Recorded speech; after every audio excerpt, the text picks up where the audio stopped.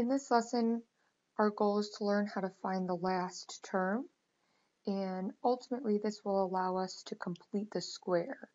We're trying to find the last term of a perfect square trinomial, and so if we take a look at what the definition is of a perfect square trinomial, we know that to be x squared plus 2 times b times x, and then plus b squared. In this format, the factors of this trinomial will always be x plus b squared, or x plus b times x plus b. So if we take a look at then this question, which asks us, is x squared plus 8x plus 16 really a perfect square trinomial? We know that it is in fact a perfect square trinomial because each of these components match up. I have x squared, which is clearly identical. Now 16, we want to ask ourselves, is that a perfect square? It is.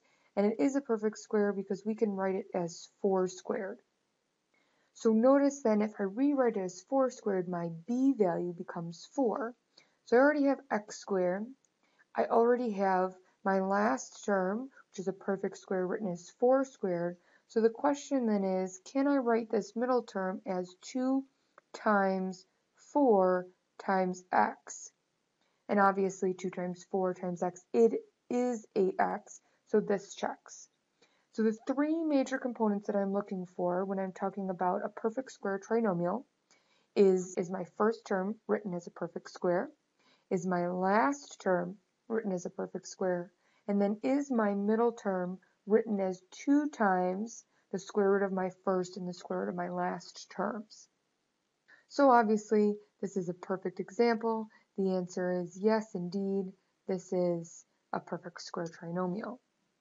We're going to apply that then to this question. Can we find the third or the last term in each question? So every time we'll be presented with a problem, it'll just read this. Can we find the last term given x squared plus 8x? So notice I've put plus a blank for you. So to figure this out, we want to apply that general pattern. And we notice that every time our middle term always turns out to be 2 times b times x. So I want to figure out, well, what is my b value? And if 2bx is my middle term, then it has to equal 8x. Well, naturally, there's x's on both sides, so I really just want to figure out for what value of b does 2b equal 8. And of course, this is when b is 4. Well, my general format was x squared plus double my b value times x, which we just solved for and found that b is 4, and then plus, if you remember, my last term was always b squared. So here to find my last term, I don't want to put just 4 there. I want to put 4 squared, which is 16. This then allows us to factor this. Our factors, recall, were always x plus b squared. So here my factor is going to be x plus my b value, which is 4 squared. If we take a look at example number 2, then instead of going through saying, well, 2 times b times x has to equal 12x, instead of doing that, we notice that every time our b value ends up being half of the coefficient of x. If we take a look at example 1, we were given 8x and b was 4, and notice 4 is half of 8. So in example 2, instead of showing all that work, I'm simply going to say my b value is going to be equal to half whatever my middle term is. So half of 12 is 6.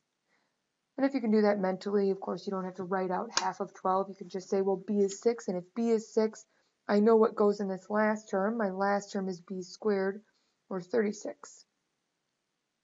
If I go to factor that then, remember it's not x plus my last term, but it's x plus my b value. My b value is 6, so it's x plus 6 squared. Now, the last example I chose is because it doesn't always turn out to be a perfect integer as our b value. So we want half of 5. Half of 5 is going to give me 5 halves. And I want to take 5 halves and square it.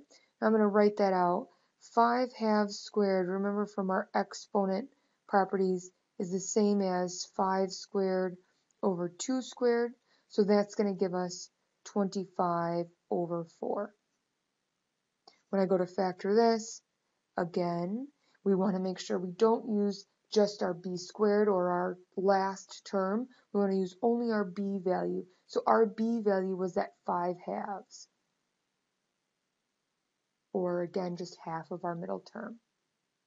So in every single problem, what we did here was first we found the last term, and by finding the last term, what we've done is we've completed the square. So in example number 1, x squared plus 8x plus 16, by adding in the 16, we completed the square. And in doing so, we were able to factor that trinomial and write it as some quantity squared, a binomial squared. This will allow us to solve quadratics in a much more concise and simple manner. So in summary, we want a general rule for finding that last term. And that general rule is going to say if the leading coefficient is 1, and that's really important. We've only talked about if the leading coefficient is 1, I'm going to take half the coefficient of x and I'm going to square it. So in this example, what I want to do is I'm going to say my general format will be x squared plus some number x, and I want to find this last term. And that last term is always going to be some number divided by 2 and then squared. Whatever I get there is going to be my last term. So every time I want to take the middle term, so long as it's a coefficient of x, take half of it and square that result. That will allow me to complete the square.